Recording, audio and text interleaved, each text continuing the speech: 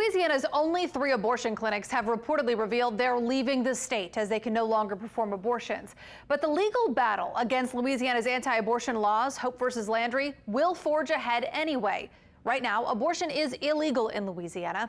Last week, the Louisiana Supreme Court rejected an appeal by the plaintiffs to block the abortion ban while the lawsuit plays out. There are 3 laws in Louisiana that were designed to take effect the moment Roe versus Wade was overturned, outlawing all abortions except for those that endanger the life of the parent.